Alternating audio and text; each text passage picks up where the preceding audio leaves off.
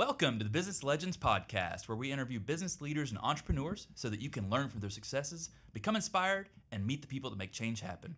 I'm the host of the show, Reese Arn, along with my co-host, the greatest co-host in all the land, Christian Webb. Say hello to the people. Hello, hello. Whoop. Oh, thank you. Guys, this has never happened before, I swear. Don't be talking about my microphone. Today we are accompanied by Mr. Robert Hackney, the grand mastermind, ultimate entrepreneur behind Charlotte Business Group, Smooth Monkey, and the third one is Securance. Yes, I almost got it in one, but we're going to go I'm here, with gentlemen. Yep, very good. Robert, thank you so much for joining us this morning and putting up with us so far.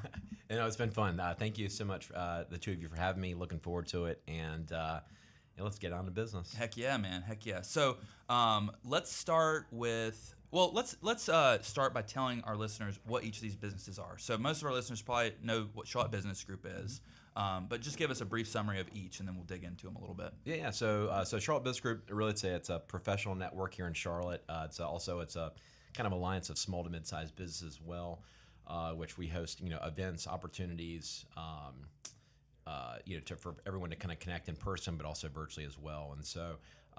We also have a Charleston Business Group, a Raleigh Business Group, and we also have kind of like surrounding chapters, Lake Norman, Lake Wiley, Mint Hill, Ballantyne, and University also. We have Smooth Monkey. So Smooth Monkey was started. We just turned 5 April 2nd of this year. Flagship store is in Plaza Midwood on the corner of Commonwealth and Pecan.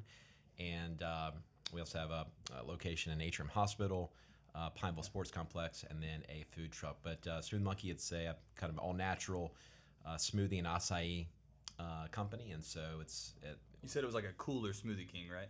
It is a cooler and tastier Smoothie King. Yep. Yes. I like that. So but it's been a lot of fun, and then Securance Financial.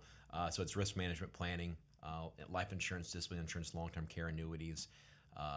So insurance-based planning. Mm-hmm. And somehow, between all of that, you've still made time to appear on Business Legends. So how have you done that? How do you manage your time that well? I feel like I need to learn things from you. No, to me, I'm always learning, and it's nothing. It's something that I've not quite. I think I'm always learning and trying to master my time, and find balance, because very early on, there was no balance. It was all all hands on deck, work, and that was the price you had to pay, or I had to pay. And so now it's trying to now that I'm able to breathe, it's like, okay, where do I want to allocate my time? Where can I allocate my time? How can I have a little bit of fun, me time, and those kind of things as well. So I don't have the answer yet, but when I do, I'll let you know. Let me know. It'll be your second round on Business Legends. I feel like people forget that it's more about allocating. Like, it's the time plus you've done all the trekking to make the finances. Yeah. So now you can also allocate finances to hire good people to take on responsibilities you used to drown in. So the right people. Yeah. And that, I think that's the other challenges. I mean, it took me, even for Charlotte Business Group, our chief operations officer, took us like 3.5, 4 years to find the right person for that role. And it was just, churning and burning, or not even churning and burning, but just like finding people that wanted to work, but was it a right fit? And it just was like, going through that process of, identifying, me even identifying, is this going to work? Can we make this work? And so it's just, that's a process in itself, is hiring the right people for the right roles. Was there anything you said? You were churning and burning, kind of learning the position and crafting the position for the right person while finding the right person. Can you think of anything particularly that, let's say 3.5 years ago, you would have known something about a hiring criterion, or maybe even a interview question or something like that? Like, can you think of about anything that would have helped you 3.5 years ago make a decision? People want to be good at things, and it's just, just because someone wants to be good at it doesn't mean that's going to translate into them being able to do the job. And I think that can kind of, there's pride, there's a lot of things, but I think it was just me just getting better, honing my skills as a leader, in these new roles, this new business that was being created.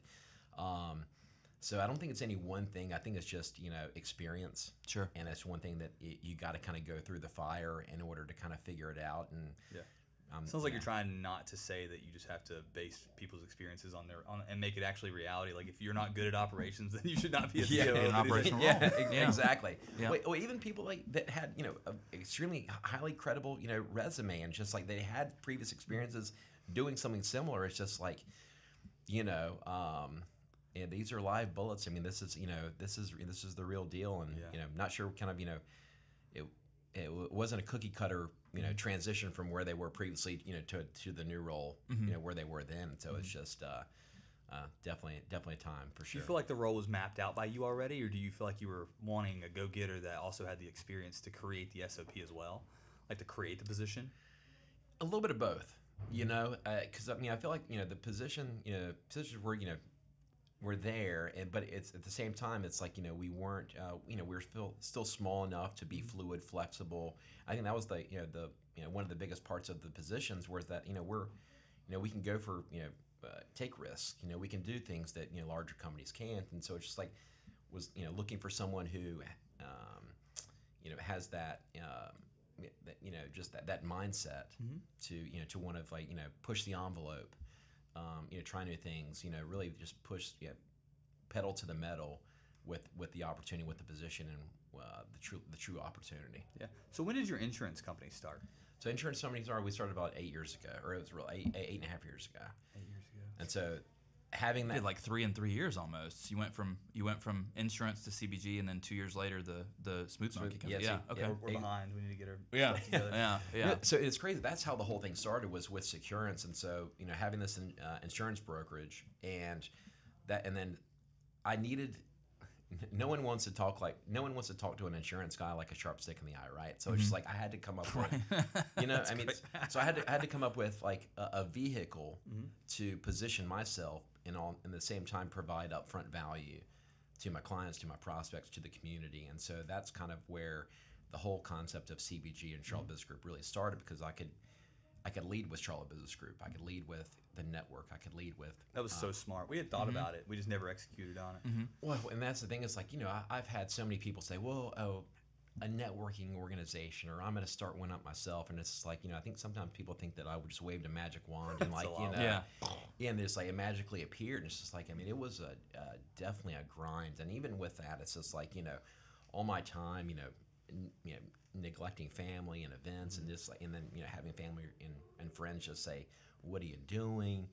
A networking organization, really? It's just like it's just all the stuff that kind of comes with all the naysayers, and just like, and then it's the usual roller coaster, and then the real emotion of your family going, where are you at? Yeah, exactly. Yeah, That's the one that really matters, Screw the naysayers, but the where you at is kind of that hurts. Yeah, it's just like really, it's like so it's just but So how did it go after you got the group? Did the insurance company really grow? Yeah. So the insurance started growing, and so that's when it really became a full plate for me, and so that's when I really needed to, because it was just a side hustle, hobby, and it turned into a company, and so it's like I need to find people to replace my roles, because I was washing the dishes, waiting the tables, cooking the food in the back. I was doing everything, right? Yeah. And so finding the right people to plug in so I could remove myself from the daily and the daily routines, and so the network started thriving, insurance started thriving, and then that's when Smooth Monkey Rob Nixon reached out to me. He owns a few restaurants here in Charlotte. So hey, listen, I see what you're doing with Charlotte Business Group. Would love to buy you lunch, connect with you, and then within like a few hours we kind of really just hit it off, and he's like, listen, I want to start up a smoothie company, and there was no smoothie presence. There was a Rico's Acai. They had a food truck around the corner, but no brick and mortar presence, and so that's how that opportunity happened as well. And 6 months later we opened Smooth Monkey in Plaza, and it's like I can't imagine us trying to open that up now, and to for Smooth Monkey to make it through COVID, it's pretty remarkable. And that's big shout out to Rob Nixon. So it's he was all hands on deck. Yeah, supposedly they're pretty. I met with somebody who's opening a smoothie company in Cornelius. Yeah. And he was telling me the upfit is pretty outrageous. Like it's like what you would think it would be cheaper. He said it was like $300K to upfit a small building. Well, I mean, I'm not sure how big theirs is, but I mean, ours is roughly about 1,500 square feet. I'd say about the same. Yeah, max. And so, I mean, I don't know. I mean, we started off. I mean, the first location, and we went to Restaurant Depot. Grabbed used freezers. Used fridge. I mean, it was a shoestring budget for sure. Okay. And so, but even with with that business model, I mean, one of the biggest things with restaurants is that food costs, food waste, and those kind of things as well. Whereas ours is minimal. And we buy the fresh fruit, all the fresh fruit, any fresh fruit that's not used in the acai bowls is then frozen for the smoothies, and so there's minimal waste. That's good. And so it's just, and they're tasty too. So that's even better. It's a win-win for everybody. It's a win-win for everybody. Yeah. I find myself watching like the Gordon Ramsay Kitchen Nightmares shows and stuff like that, and he's always talking about, well, particularly the food waste, like that. It's just such a restaurant killer in general because there's so many restaurants that just have like leftover stuff that they just can't use because they didn't organize. Because, like you said, a lot of restaurant owners are trying to seat the people and run the menus and wait the tables and cook the food. And I feel like that company's coming in at such a great time too, though, because I feel like people are getting bored of the Smoothie King operation. Yes. Yeah. You walk in and you get like fresh stuff thrown in your stuff. Yes. Yeah, and it doesn't it's a look some very, of like and it's like sugar syrups and stuff. chunky brown bananas and purple gooey strawberries and some extra little chemicals, and I don't know, it just seems let's stop talking about not that. exactly right. And then they like, because what you built, literally one of those popped up in Birkdale, and it's busy, like out literally there's a line out the door every single day. And I think people are wanting like a closer connection to actual like physical fruit. Like the item itself. And I think it's a good play. Well, on top of that, you mentioned kind of you're just people and just one of the things that's, I mean, it doesn't take a lot. I mean, it takes 5 or 6 people to run a store, and so whereas it's these larger shops, it's like takes 10, 20 people to run a shop, and so it's just very very efficient. So that's good stuff, man. That's good stuff. So I want to talk a little bit about Smooth Monkey here. So this opportunity comes about, and you sit down with somebody. And how did you know him before? He just so he reached out to me. He noticed me through Charlotte Business Group. I think I'd started Charlotte Business Group. Charlotte Business Group had been going on for about 9 months. Okay. Or 8 or 9 months, and so that's kind of how he connected with me. And Rob had 25 years of restaurant experience, and so I was really kind of wanted to get to know him as well, his network, and what he's done. And so we kind of hit it off, and there was an empty space next door because he owns Jackalope Jack's, Peculiar Rabbit. And Peculiar Rabbit's still there? Well, no, I take that back. So he still owns the building, but we used to go to Peculiar Rabbit all the time. Yeah, we loved that spot when it was. The rooftop. Yeah. It had 2, 3 floors. We'll tell you right? a story. We'll tell you some stories off air. It had 3 floors, right? Yes. Yeah. I remember that place. And then and so he there's empty space next door. He's like, I want to start a smoothie and acai company. He had already picked out the name. He wanted to call it Smooth Monkey, and I was like, he's just like, I'm looking for another business partner too. And I was like, let's do it. And it was kind of like, just seeing his vision, I was like, okay, this guy gets it. And I knew based on my network and CBG's social media presence had started to really kick up and build up.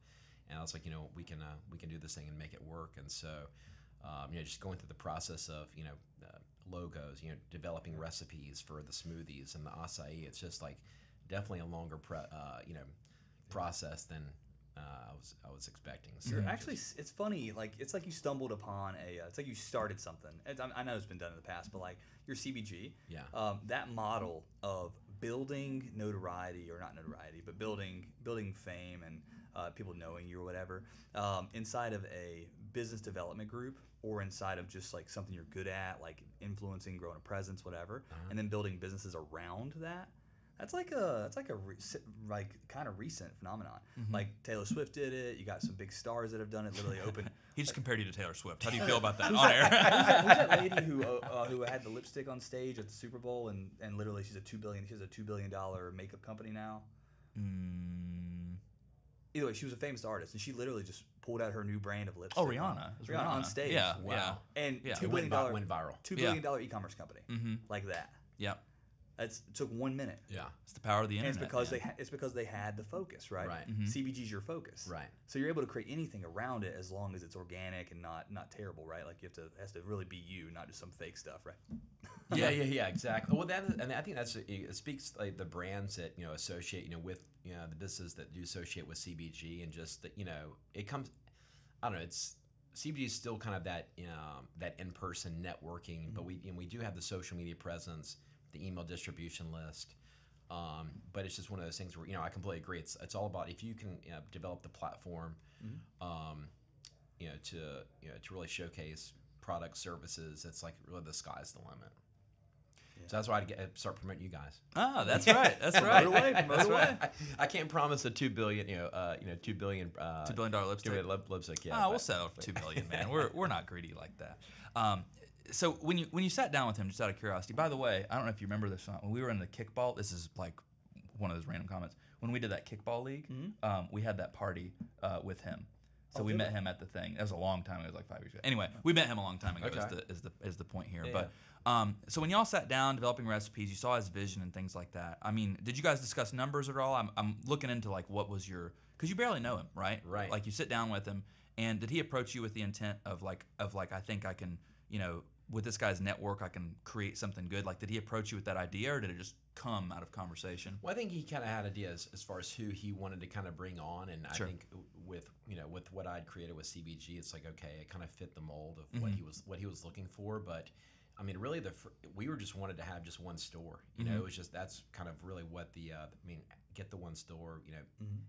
It's sort of make sure that it survives.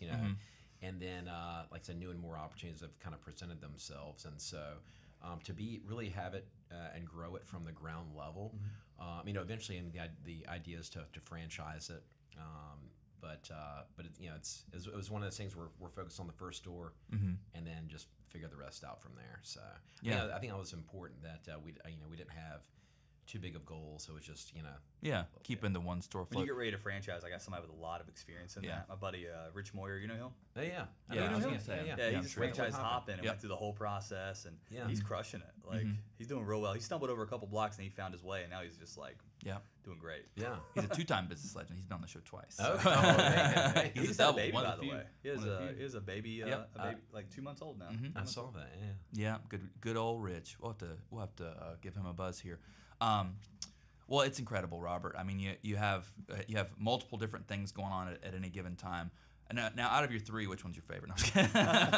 No, well, CBG, it's like real. I mean, to me, like, it's just so many. I've created so many opportunities for other people for CBG, and I feel like that's what just ties the whole thing together. Like with just business and opportunity and experiences that would never have been possible, not only for myself, but just for the other people involved and the members and just everything. And it's just like to create something that special, and but for other people, and to be able to impact the community the way that it has. It's just all from just doodling on a back of a bar napkin. It's I would have guessed that for you. Yeah, because I would have too. Actually, nobody's ever said insurance was sexy. Right? Yeah, it's important. Damn. And then smoothie is like filling stomachs. Right. And CBG has created like so many beautiful opportunities for you. Yeah. Like you've probably met the world by now. You probably know everybody. He just said like the most offensive thing in the least offensive way possible. He knows I'm right. For sure. But he ain't wrong. Yeah. Right. But no, it's the truth. It's just like and my hope is like this is the very beginning. We've got we have Charleston Business Group, Raleigh Business Group. I would love to have a Greenville Business Group and really just create this business network of the Carolinas and just and even beyond. But who's the coolest person you've met inside of CBG? Me, not him for sure. Yes, man. I don't. That's a great question. I mean, I've met so many people. You could tell us at lunch. Yeah. Because you probably have a favorite and you just can't say it. Just or like a top 3. give us a top 3. There's no correct answer to and don't this. even give them the order. Yeah. Just give them the top 3. Don't do top 3. Who are some interesting individuals you've met? That's the way you do it without getting in There trouble, we go. dumbass. Yeah. Okay, man. That's the first time I said dumbass on air, by the way. I'm pretty We're gonna get happy about that. demonetized. Yeah, there you go. All right, so here's a story. So this was Coca-Cola 600. Is that a race? Oh my God! Yeah, at the Motor Speedway, back in May, yeah. So we find our way. I think it's the Pinnacle Club, or it's the whatever the rooftop bar or restaurant there in the infield, and meet it's Toby Roberson, and he was basically builds all of the pit crew infrastructure. Or the buildings there on Pit Row. Oh, yeah. And so it's just like, in travels, it just was like, man, here I am meeting this guy that basically runs, the infield for NASCAR. And it's just like all from just, just being there, being present. And it was just, it was pretty wild. And it was my first NASCAR race too. So he built how pit crews work? Or no, just like the infrastructure of the pit crew, I guess, buildings or whatnot. Oh, that's cool. And so it just was like, I don't know, just pretty random, but I was just like, It's a pretty wild, wild introduction. Yeah. I He's love like the stories architect like of that. all the pit crews. Yeah. I love when you're just like next to somebody. I remember I was at the club and I was just talking smack for you. What? I would have guessed this one for you. It's funny. What? Who do you think I'm going gonna say? The coach. I am. Yeah, I knew it. Well, my story sucked then. No, he hasn't heard it. He hasn't heard it. So I was just at I was at the Cigar Lounge at Charlotte City Club, and I was just sitting there running my mouth, talking smack like I do, and I was like, and I'm looking over at this guy. I'm like, I know this guy from somewhere, and I'm just like, and we start like running our mouths or whatever, and just being guys, And it was Steve Wilkes, Coach Steve Wilkes from the Panthers, now the Giants or whatever. But I mean, it was just. And he probably said some obnoxious stuff. I'm sure I did. We'll talk about that on lunch a little bit, but Well, actually, I'll tell you what. This is my favorite, and so because of CBG, I've got to know Coach Biff Poggi. He's the head coach of UNC Charlotte. UNC Charlotte. Yeah. And so through Coach, I met Steve Wilkes as well. Yeah. To Speakeasy Cigar Club in Plaza. Cigar guy. Yeah, and then also Todd Blackledge, who's an announcer on ESPN. But it was just through that and all of having great connections with the guys at McLaren and that's cool. And so I was helped Like McLaren, like manufacturing or McLaren or the race cars. Oh, okay. Right, and so here we are. I'm here. Coach is like, hey, listen. I'm looking for Rolls Royce for recruiting aspects and those things like that. So I was like, let me give my buddy Justin Flanagan a call at McLaren, see what I can line up. Next thing you know, Coach is rolling into practice in a army green Rolls Royce Ghost. Wow. And it's just like, but to be able to just like connect people like that, and just and Coach is just such a likable guy and such a football guy that. I can't wait to see kind of what those guys do. You have a very powerful entrepreneurial skill that you keep like brushing across and not actually putting any emphasis on. The fact that you care so much about making these connections so that you can later connect people. Yeah, that's intelligent. Like most people skip that. Yeah, that's so important. Just a couple people on this show have mentioned that. Well, to me, it's like if you can provide value, and it's hard. And here's the. Not only can you provide the value, can you provide enough value to help someone else? Because they may need help, but it's like, do you really have the value or the connections or the resources to even really help them? And it's like, and that doesn't happen overnight. And so you have to be extremely versatile within your network, your resources, your time. And so it's to do it without anything in for you too. You have to just do it. Yeah, exactly. And like I said, that's kind of what. When I first started CBG, it's like I think I'd built up. I was right around about 15 or 20,000 followers on LinkedIn, and so that's kind of what gave me the confidence. It's like, okay, that's what gave me the confidence to start CBG, because I was like, okay, I built kind of my own personal network, and it got to the point where it's like even my own personal network, it's like I can only service so much, and I can just start passing business and helping other people out, and that's kind of how the whole thing even just snowballed and whatnot. That's cool. Was that just trying to provide value up front, and then whatever happens, on the way back, I'm cool with it. Yeah. Well, that's a cool story, man. Thank you for sharing. Yeah. I agree with Christian 100% because we were talking about the Formula One race, and most people I think would be like, oh, Formula One, like that'll be so exciting or whatever, and then one of your knee-jerk immediate first reactions was like, oh, I bet that's like you're going to be around good people to meet and network with and things like What's that. funny So is your usually brain I is think like that, but on this trip I hadn't thought about that yet. I don't know why I hadn't. Yeah. I haven't usually thought I about do. that. Usually I do. Yeah. Usually I'm very very effective like that, but this time I was just like I'm just going out there and just enjoy. And I haven't thought about that at all. We're gonna be surrounded by people that probably own like 6 or 7 businesses or Gotta be. family wealth out I there. can't wait. My gosh. Just wanting to spend it somewhere. Dude, count me. Like, that's all. Well, it's easier. I know I said that. It's easier said than done because I am such a sports fan, and it's just like sometimes I can kind of lose focus and just be caught up in the event or the game or whatnot. But yeah, it's just being intentional and just just that opportunity alone. It's just like, man, just trying to maximize it, milk it, and but yeah, definitely easier, especially after like a couple cocktails and just Well, the F1 race is in November if you want Yeah, to go. let's go. Let's Hey, go. I'm down. I'm always down for a good race. So. Oh, I can't wait. There we go. We got a Do third. you have a team or a driver? Max. I vote for Max.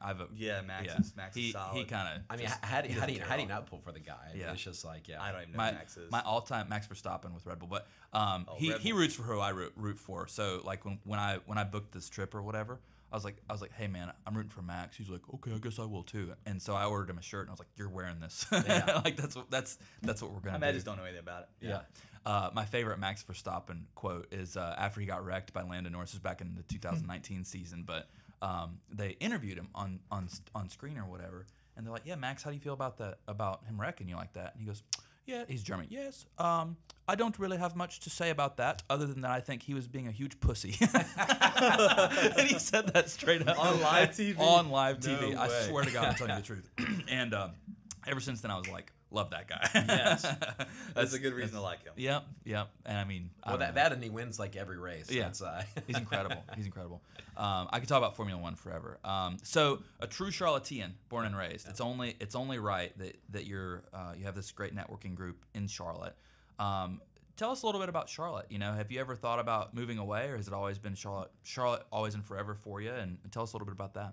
Yeah, it's crazy. Well, I mean, y'all being from Charlotte as well, Yeah. it is pretty remarkable just to see kind of just the growth of the city, over the last couple of decades, let alone the last 5 years. Yeah, I would say 5 Yeah. years, even like 2 years. Yeah. But I guess I've always felt myself as a Charlotte guy. Mm-hmm. It's definitely Charlotte's grown tremendously. So it's taken some getting used. I mean, the traffic. Of course, traffic's drop of the pan considering Atlanta and DC, other LA, larger metropolitan areas. But at the same time, it's like, man, just getting used to it all. Yeah. And so it's just and all the amenities, all the the luxuries that come with being a larger city, but also, like I said, the traffic, the crime, everything else. So it's Sure. like it's definitely multiple factors that come along with with high growth in such a short amount of time. So. I love Charlotte because it's like the place that everybody they just underestimate it. Yeah. Like when you come here from a big city, you're like, oh, Charlotte's such a tiny city. Yeah. But if you actually live here, you're in love with it. Yeah. Like there's always something to do downtown. There's traffic's way better than Atlanta, way better than the other big cities, even though it is bad. Right. But it's better than all this stuff. You got Whitewater Center, Yeah. the only 2 of them in the United States like that. 20 minutes away. Yeah. The beach is 3 hours away. The mountains are an hour away. If you can call it mountains. Let's just say small hills. The hills. The hills are an hour away. Yeah. You literally have anything and everything you want in Charlotte, and people don't realize it because they land and they go, "Oh, there's only 15 buildings here. What do I do?" I think Charlotte's in a special place. It's like I guess you can call Charlotte maybe like a mid city, but at the same time, it's like a lot of focus nationally is on Charlotte and the growth of Charlotte, as well as Raleigh as well. But it's like almost like it's our time to enjoy this. I don't know if you call it spotlight, but just like this time of where we are as a city, and it is special. It's like there's tremendous opportunity there. Everywhere you look, there's it's growth, opportunity, and so just like really just taking it all in, living in the moment, enjoying this because like Charlotte's not going to be this. It's not gonna be number one forever. Yeah. So it's just just taking it in, enjoying it, and just I hope Charlotte just doesn't get kicked to the curb for some other like up and coming city. It's just like Charlotte's done with. Like, hey, next. Yeah. So just maintaining just kind of that position and working our way up to the top. So Yeah, I mean, I think as long as a lot of the banking influences in Honeywell and things like that stay in town, like I think that they'll continue to at least try to keep it nice. Yes. You know, And as we grow, it'll get better and better too. Because they call it the investors call it a B-gate city, where it's like it's not where you put your main money, it's where you put your leftover money. Yeah. So as soon as we grow to like a point where we're that A-gate city, Yes. we start getting all the big money, the family money. Yes. So when we get to that point, we're going to substantially grow. Yes. Yeah. All that goes to Atlanta, New York, Yeah. San Yes. Francisco, like Yeah. bigger boys, Boston. What do you think? Just out of curiosity on that subject, and then I have an idea that I want to talk about. But what do you think it's going to take for Charlotte to become like an A-gate city? Man, I think just time. Yeah. You know, I mean, if you think about how far Charlotte's grown in just such a short amount of time, it's like can't expect for us to hit that level just instantaneously. I just think we got to pay our dues. Yeah. You know, just like, you know, and if you think about it just over the course of just like lifetimes and, you know, just how far these other older cities, how long it took them to get to where they are, it's like really this is like nothing compared to like the trajectory that Charlotte's been on. I mean, it would be nice to, you know, for our sporting franchises to be successful. I'm not gonna lie. I mean, I feel like Pain. that Pain. You know, I mean, if we had the Hornets, you know, and the Panthers just humming. A winning season. I haven't even heard about the basketball teams. Like nobody even talks about. I mean, LaMelo Ball got some you know hype, but I mean he's just you don't hear about it on social media at all. Yeah. Like Panthers maybe. Yeah. And then But all about them losing. I mean, if the Hornets and the Panthers were your contenders annually, I mean that would just drive so much. Don't forget FC, man. FC can bring some. I know I love that. Yeah, can't forget about FC. You're absolutely right. I do love some FC games. They can produce some. I think the games are the entertainment value of watching the games. He's about to make me mad. He's about to make me mad. I know he's gonna say. It's better than football. You are not right. Have you been to one? Have you been to one of the FC games? Oh yeah, I got to get a shout out to my buddy Matt Freeman with Charlotte FC. So. Yeah, I've been to a few games. Yeah, for sure. It's literally more fun because everybody's like amped up. It's like you're in a People club. are amped up. It's like you're in a club, and they stack you all together. At the football game, you're all sitting in the audience. You're like, whoa. And that's what it is. Yeah, he has weaponizable ADHD, so he needs like constant. I like to be going. Yeah, he can't stand the time in between the plays. You know, you would like rugby. As many because in soccer, every time somebody trips, everybody freaks out. They trip like every 3 seconds, so it's very active. Yes. You know, it's very active. Active. And the clock's still running while the guy's rolling around on the ground. So it's like, bro, like the ball's out of bounds, the clock's still running. Like, what are we doing here? I didn't realize how much it was a part of the culture though, because every time somebody trips, they're like, oh, but then when our team trips, they're like, oh, why'd you do that? Right. You know, like know it's fake. But everybody's freaking out. Yeah. I don't know. I think it's cool. That's and I like the FC games, but that's the thing that just drives me bonkers about it is all the flopping. It just drives me insane about it because and that you can tie and not have a winner. Oh yeah, the ties. Oh, I think they should play until score, no matter what. But you know, we got a funny question for this guy. Not yet. We're almost there. This is my networking idea, by the way. Okay, so as a branch of CBG. We're gonna create a new one after this. We're gonna call it True Charlotteans Only. It has to be people that were born and raised here, type of thing. Okay, and we're gonna be the elitist crowd, and we're gonna tell people how it really is. So True Charlotteans. I feel like that group probably. It'll just have us. It's just us. Okay. It's just the three of us. I think that's called the Good Old Boys. The Good Old Boys. The Good Old Boys Network. I think that's what it's called. Get canceled pretty quick. Oh, for sure. No kidding. Oh my goodness. Very good. Well, Robert, thank you so much for joining us today, man. It's been a great show. We like to sign off by asking like a silly question or a funny thought-inducing question. This is where I stall for time because it takes me time to come up with one, and I don't have any. So, do you have anything? I don't. We've asked them all the questions. Oh my God. Do you have a funny question for us? Do you have a funny question for us? Yeah, let's try it that way. Let's see here. We've never done this before. We've never done this. This is the first time. How about what's your pet peeves? Pimp. Now that was quick. That was good. That was good. No, Christian prides himself on good wonders. You know, I teed him up on that question earlier, so he knew what was coming. Softball. That was T-ball. Okay, try again. Next question. Okay, go to karaoke song. Oh, that's all. That's him all. Well, I just did in Vegas a month ago. I just did "Living on a Prayer" by Bon Jovi. Impressive! Wow. So yeah, my pipes don't go that high, unfortunately, but I did a duo with a friend of mine she has a high voice. So and I'm not a singer, but if I had to be, it'd be "Stroking." Oh man. Yeah. Bringing it back. That's a good one. That is. Yeah. That's a story and a half. We played pool to that song, and it's hilarious. Yeah, I feel like that's completely underrated. Oh, yeah. More people need to. And if you can nail it. Yeah, if you're jamming out, and then all of a sudden you change it to stroke, and everybody's laughing. Yeah. And then you go back to normal music. Basically, Just it one time. ruins the time completely. Yeah. All right. You've got to tee that up for like 1:50 a.m. That is definitely not a. It is time to stroke. That is not a 9:30. That is not a 9:30 song. You're throwing that sucker down at 1:50. Although, if you do start that song at 9:30, like what kind of night are you gonna have after that? Oh yeah, like, that's right. Yeah, completely. Yeah, that's another angle you can take. All right. So you're not off the hook. What's your go-to karaoke song? Oh man. I've guessed. Let's see here. You want to guess? I have done. Guess his. I already guessed it. Oh, okay.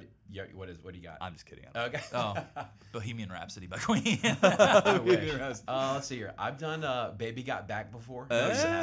Sir Mix-a-Lot. No, you haven't. Sir Mix-a-Lot. That is Baby epic. Got Back. If how much am I going to have to pay you for a video of that? Is the question. Hey, we can make it happen. We're going Right to. after this, drinks at the City Club. Yeah, forget lunch. We're going straight to karaoke lunch. Well, Robert, thank you so much for joining us today. Can't wait for lunch, and I'll stay connected. You got it, brother. All right, that's good.